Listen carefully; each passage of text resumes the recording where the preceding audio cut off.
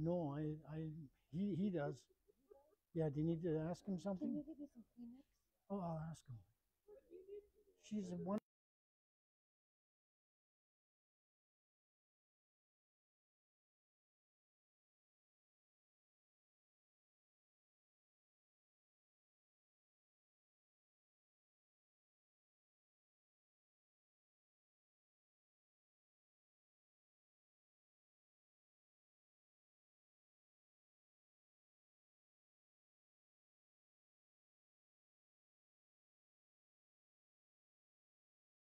Arrowhead Astronomical Society.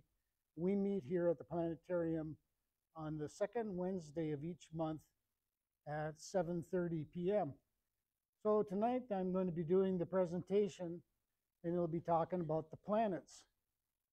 So there's still a few planets to see in our night sky. And I hope some of you saw the new moon last night. It was really beautiful. So the word planet is from the Greeks. If I can figure out which button to push. Here. Did I get it?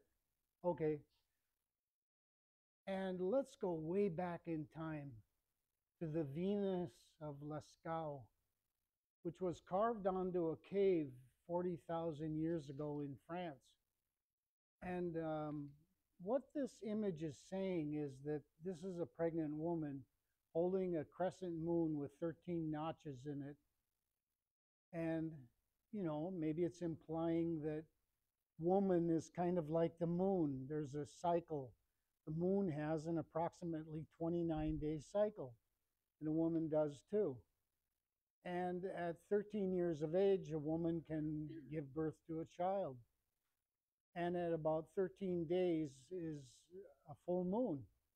So it maybe is implying something like that, but anyways, an ancient relationship between woman and the moon. Now, the Babylonians saw things a little bit different. They called this moon god, he's riding on his boat, moon boat, across the sky, Sin. That's the Babylonian moon god. And the Hebrews were attacked by the Babylonians and brought into capture into Babylonia. And they didn't like that moon god's Sin. So it became kind of a negative connotation. Now the sun was thought to have been pulled across the sky by a chariot of team of horses. And there's a lot of different sun gods. There's Ra and Bel and Shamash and Melkarth, Surya, Hercules, Quetzalcoatl, Brahma, Mithras, and Sol. So a lot of different ideas about the sun, where it came from, what it does. And long ago, people carved statues and gave them names of after the planets. Like here is Mercury. Mercury was known to have wings on his feet, on his ankles, and sometimes there's wings up here on the side of his head. Because Mercury is a very speedy planet, it just shows itself for a few days and it's gone. And they were just mystified by it. But the important thing is that they turned it into these human attributes. Oops, see, here we go. Oop. And, I'm sorry, I'm pushing the button too fast here for things. Oh, here's a painting of Mercury. And he's riding on his chariot, pulled by a team of horses. And Mercury was known to be very scholarly, a great painter, a scribe, a writer, known for the liberal arts and discussions amongst the liberals. So they gave human attributes to the planets. And this is in the Vatican, this ancient painting. Here's another one of Venus. She was seen as beautiful. like Aphrodite, the Greek goddess. And even in the Bible, it mentions Lucifer, and that word meant phosphorus. And they saw Venus as a beautiful place, enchanting. There are ancient temples throughout Rome. This one was dedicated to Mars. Here we see Mars over here with the sword and the shield. And here's his sword, and he's ready to go to war. Mars and a nearby star that sometimes Mars would be near were given similar names. Oh, okay.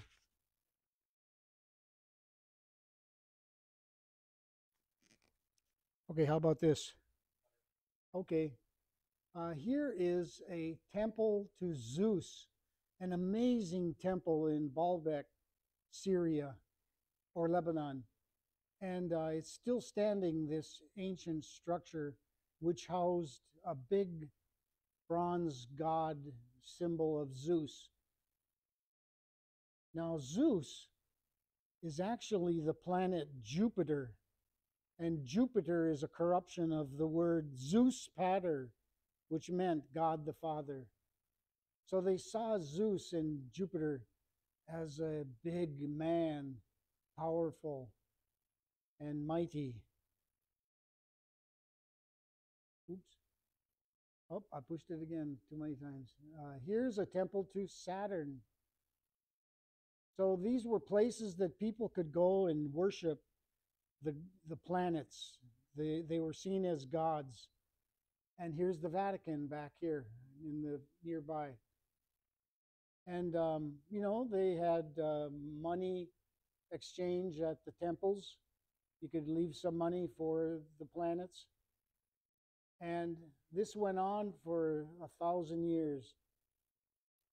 Then, right around the year 500 AD, there became a sudden dark ages, they called it, when Christendom took over everything. The church ruled, and it was suppressing people's creativity. And for 1,000 or 500 years, actually, during that time, there just wasn't significant artistry and new ideas. There was kind of a slump. And it does change right around the year 1000 when the Crusades start. But the Islamic world, right around the year 700, took advantage of this time during the Dark Ages, and they became really interested in learning.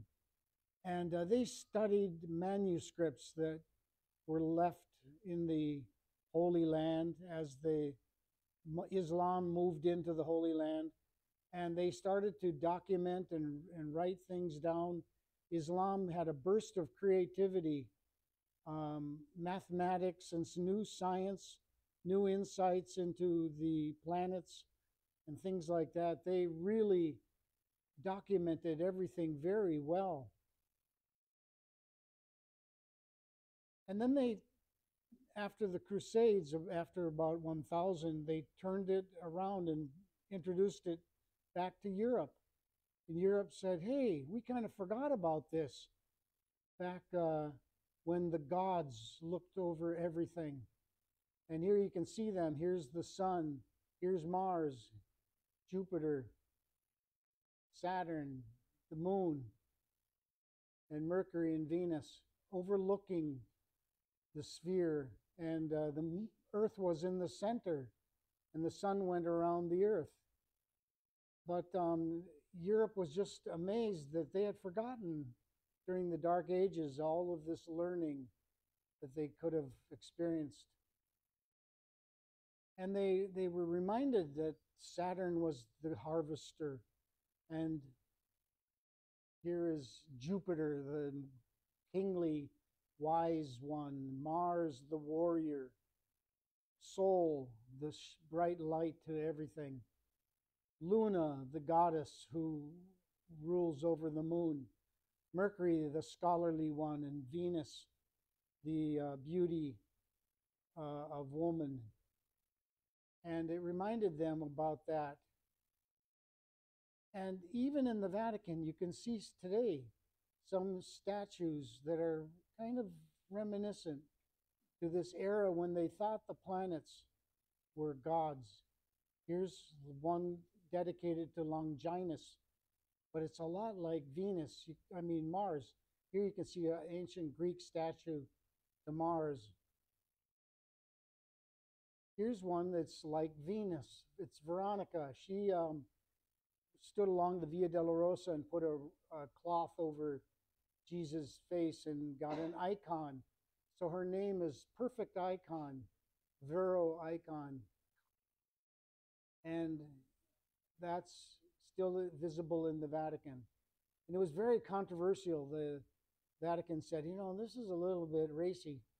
But they approved it. And you can see here's a statue to Venus, kind of similar. Here's one to Andrew. He was crucified on an X shape. And here's the ancient shape of, here's Jupiter, Jove, and you can see the ancient, that's about 1000 BC. They had the symbol of Jupiter and X, and you can see the X shape here on Andrew. And then here's an ancient symbol of Saturn from the ancient Greeks, and you can see it with Saint Helen holding the true cross. So some of those names didn't come out of the Bible. Only Andrew is mentioned in the Bible. So then around the year 1550, Copernicus comes out and says, you know what? The sun is at the center of the solar system, not the earth. And the earth goes around the sun. And, that really agitated the authorities, and they didn't like this new idea. So Galileo in 1600 or so makes the telescope, and he starts aiming it at the sky, at the night sky, and he starts writing things down. He wrote a little book called The Starry Messenger, and he explains in his book called The Dialogue of the Chief Two Systems of the World from about 1650. He said, those are not gods, you imbeciles. Those are planets orbiting the sun. And it really just shook everybody up. He said, oh my goodness, what's this crazy guy saying? And he said, no, they are worlds in orbit around the sun like the earth. And Galileo made a sketch of the moon, and he put it in his Starry Messenger, and Sigoli borrowed it, put it on the base of the Virgin Mary. But it really changed everything when Galileo started talking about the science of the solar system. So now we know today the sun is a star. It's the nearest star to the earth. And it has a core where a lot of nuclear fusion is going on.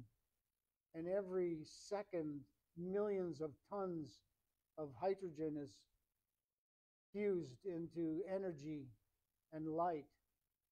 And this is a prominence that you can see on the sun and the sunspots. So the sun is a very busy body with a core that is about the temperature of a 15 million degrees. And it has a lot of temperature on this outer corona area around the sun too. But it's always working. Of course, it doesn't take a break ever. And there's a lot of magnetism inside the sun that is always changing the magnetic field. And when there's an area like this, that's where there'll be a sunspot. And where there's a sunspot, sometimes there's a leaping area of the sun. and coronal mass ejection of CME, which creates the northern lights. So just to give you a sense of scale, let's take the Earth, compare it to Mars. No, that's Venus. And here's Mars over here, and Mercury. And then we take the Earth and put it right here. In comparison to Uranus and Neptune, and then look at Saturn and Jupiter compared to the Earth. The Earth is tiny. And then we take Jupiter and put it over here. Compare Jupiter to the Sun and to the star Sirius.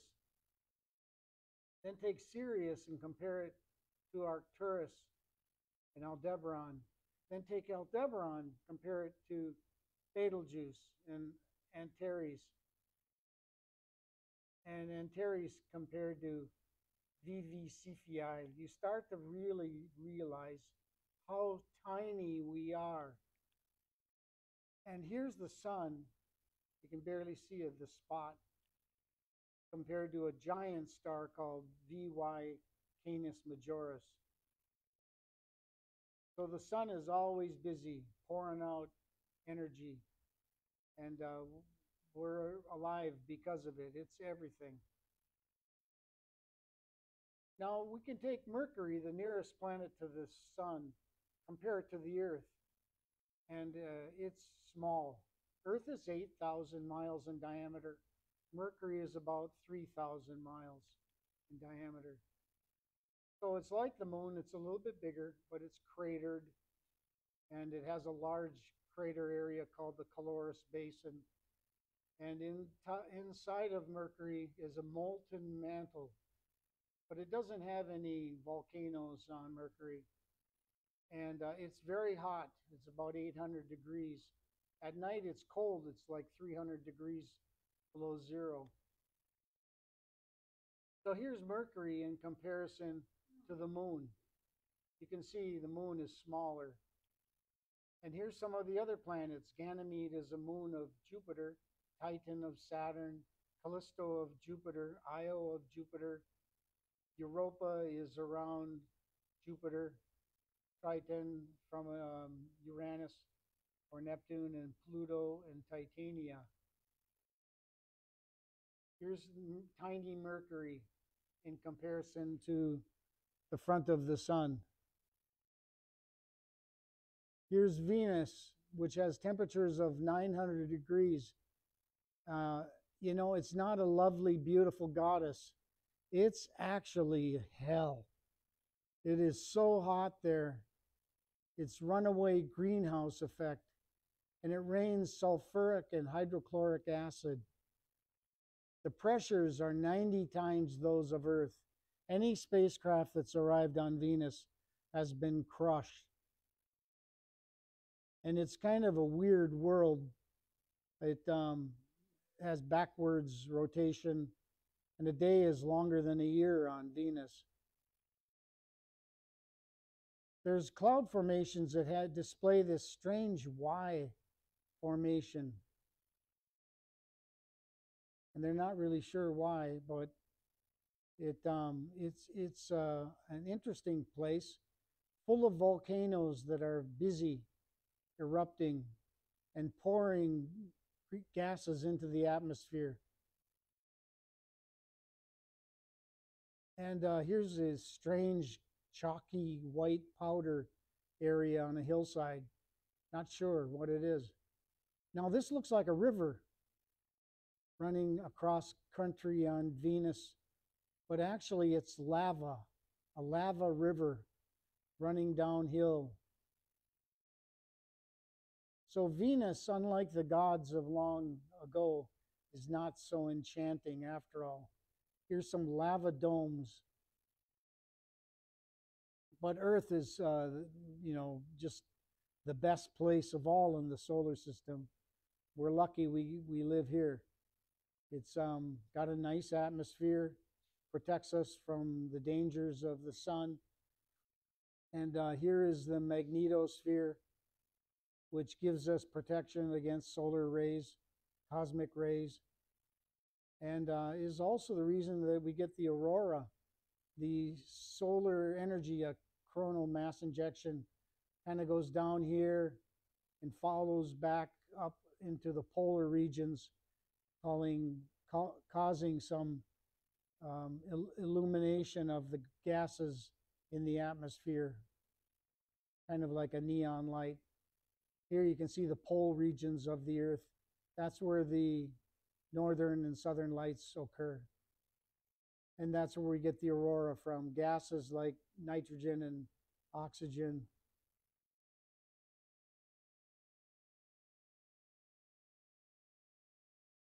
Earth is renowned for its hydrologic cycle. There's evaporation going on over the ocean. The clouds go above the mountains, rains, and it runs off, and then creates this great cycle. And that's what keeps Earth going, a great place to live. There's also plate tectonics. This is the Atlantic rim right here. Right down the middle is the Mid-Atlantic Ridge, which is pushing both ways. And then meanwhile in the Pacific is the Ring of Fire, where everything is pushing towards that Ring of Fire, causing volcanoes and earthquakes. Now, the history of the origin of the moon is from a planet hitting the Earth about 4.5 billion years ago. They call this hypothetical planet Theia.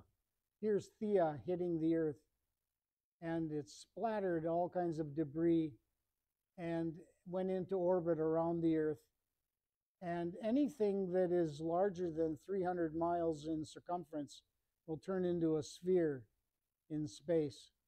And the moon is bigger than that, so it turned into a sphere, and it took a long time, but that's how the moon originated.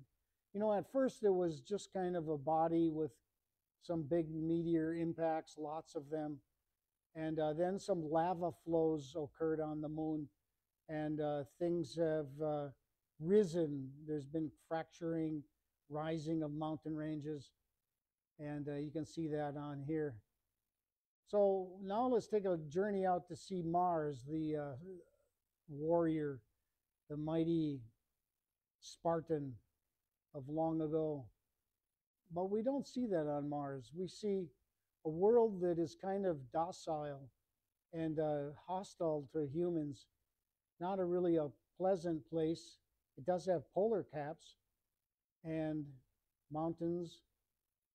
But Schiaparelli in 1877 was an Italian astronomer who thought he saw what he called canals on Mars, but it got mistranslated into channels. And they thought, oh, where there's channels, there's humans, there's life.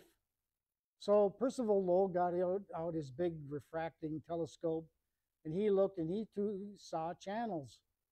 And you know, that great story by Orson Welles came out, War of the Worlds. And they came up with all kinds of ideas that there were Martians going to invade Earth. And, you know, it created some hysteria for a while. But in actuality, Mars is kind of dormant. And here is the mountain range called Olympus. And here's Olympus Mons, which is 60,000 feet, a huge volcano. Here's Valles Marineris. You could put New York right here and put LA over here. This would go right across the United States. Here's Spirit, an exploring robot looking on Mars, and it dug a trench a few inches down and found ice.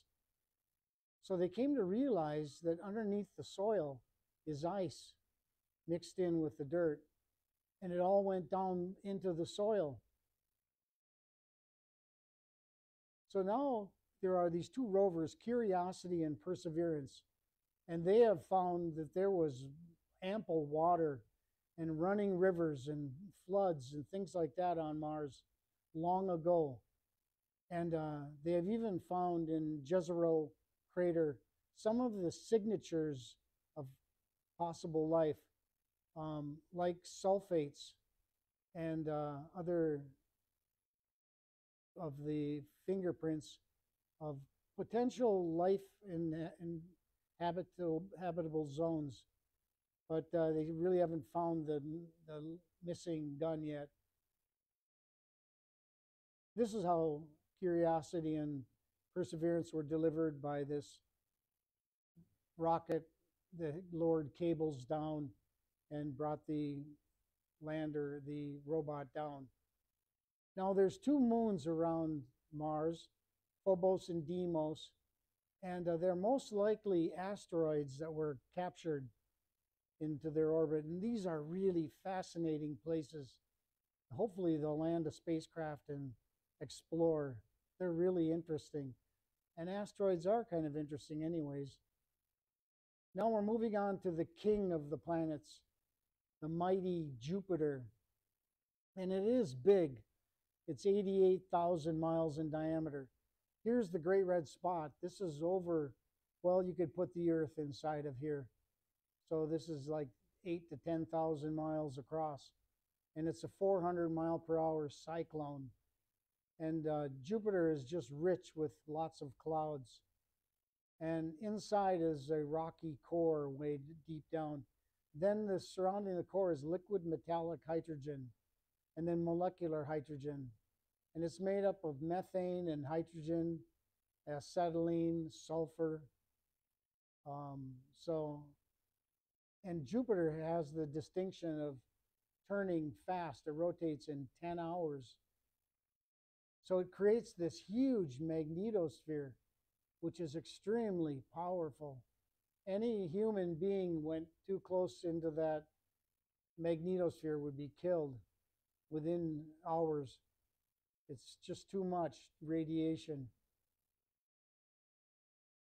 And this again shows some of the belting of Jupiter. This belt will go this way, this one goes this way, this one goes this way, this one goes this way. That's kind of how it works. And like I said, it rotates very fast. And it has amazing cloud patterns because of these fast-moving clouds. Here's the polar region. You can use a shortwave radio and tune it to listen to Jupiter. It sounds like ocean waves. Now, one of the nearest moons to Jupiter is Io. And Io is known to have hundreds of volcanoes that are busy erupting, spewing sulfur into the sky. And it sometimes finds its way into Jupiter's clouds because the magnetosphere travels all the way to Io. I think Io looks a lot like a pizza. Maybe you're getting hungry. Here's an active volcano on Io. So this is a world that we probably will never step foot on. It's just too dangerous. And it's high temperature there and lots of volcanism. But this moon is more interesting. The next moon out is Europa. And scientists think that there's about 50 miles of ice and then an ocean, 2 times the amount of water on Earth on this small moon. And Callisto is also a place where there's an ocean underneath the ice. But this ice is much older and darker because of its age. It's got a mixing of other materials like sulfur. But Callisto has the potential to have some kind of creatures evolve underneath the ice and in the ocean. Ganymede is not much to have water or an ocean underneath, but it does show ancient ice flows, and they can tell that it's moving on the surface because it doesn't show many craters. They get worn away by ice movement. They think the whole outer skin of Ganymede rotates around the planet, slides. So Saturn is the second largest planet. Um, it's not a harvesting god. It's a gas giant, 77,000 miles in diameter.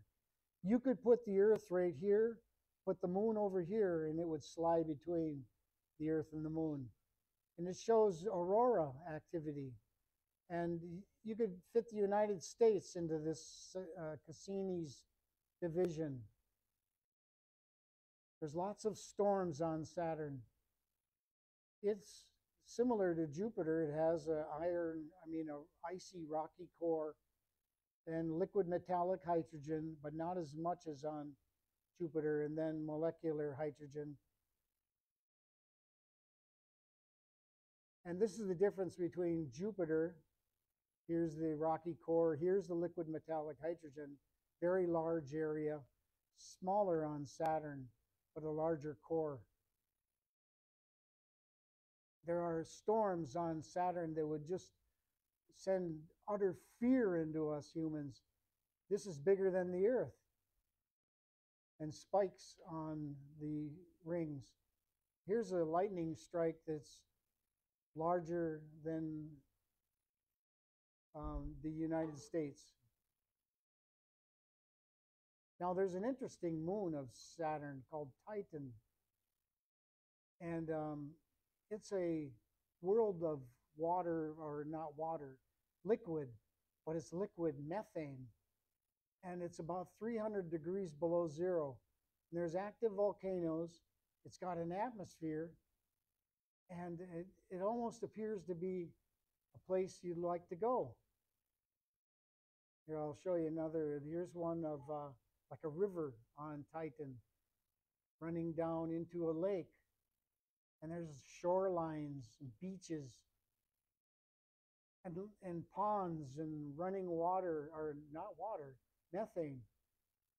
Don't be fooled. It would be very dangerous to go to. But here's rounded boulders. So there must be erosion going on. Running rivers, flooding, glaciers even, or something like that. Uranus and its world has a tiny ring around it. It's about 30,000 miles in diameter. And sometimes there's some pretty big storms on Uranus. Inside is a rocky core surrounded by hydrogen and helium. Has some moons like Titania and Oberon. And here's Neptune in comparison to the Earth. The Earth is such a small, fragile little planet. It's easy to understand why it's vulnerable, because it is so tiny. And Neptune has a rocky or icy core, a mantle of water, ammonia, methane, an atmosphere of hydrogen, helium, methane. So not a real pleasant place to go, and it's very cold. But Uranus and Neptune are very similar. Now I'm just going to talk a little bit about Pluto, because it is such a fascinating place. It has probably a molten core, icy mantle surrounding it. And it's two worlds. Charon is the smaller moon, and Pluto is about 1,500 miles in diameter. Large rocky core. So the two are in kind of a binary orbit. And this heats up Pluto so that it has volcanoes on it and glacial action. This is an ice flow. And here's some kind of a rock or something sliding on ice. And mountain ranges. Here's Pluto, taken from the New Horizons spacecraft. And an atmosphere of thin nitrogen. This almost looks like Earth. And Pluto's way the heck out there, 4 billion miles out. And it's a fascinating world. We got totally blindsided by this one, and it's worthy of more exploration, and I'm sure it'll have it coming up in the future. Now, the reason Pluto was demoted to a dwarf planet is because of its eccentric orbit. It's at a real angle compared to the other orbits of the planets. And so they changed it to a dwarf planet. But it's an amazing place. So here's our solar system. No gods, no human-like attributes, but just planets that are really fascinating and great places to learn more about our solar system. And it turns out there's lots of other planets around stars. It's something like 4,000 now. Oh, Mike is in our audience here tonight. Mike and I have done many little teaching experiences with kids at schools. And one time he and I were at a school and this kid raised his hand and said, can you tell me what happened before the Big Bang? So sometimes we go down to Canal Park, set telescopes up, and take a look at these celestial bodies. And we set telescopes up here at UMD. One time or two times, we did some mock space missions outside of the planetarium. And you can see here, this mock astronaut has his foot in the lunar soil. And when will that happen, actually?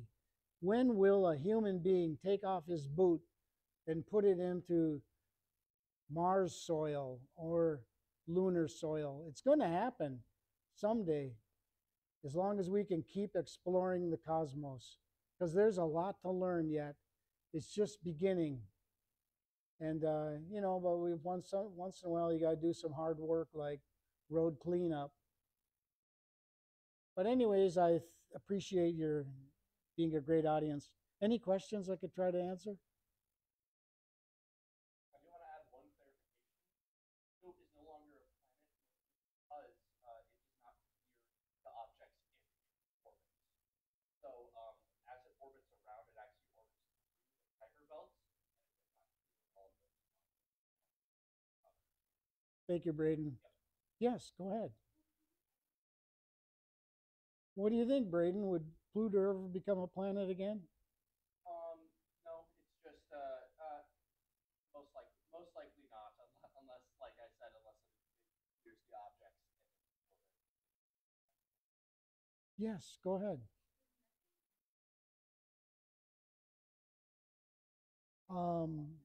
Well, it's a liquid at 300 degrees below zero. And I think it does. Braden, do you happen to know? Does anybody know? Looking it up right That's now. more of a chemistry kind of question. What's the freezing point of methane? Negative 295 degrees Fahrenheit. So, Ooh, yeah. Yeah. Well, thank you. Everybody drive safe. Thank you.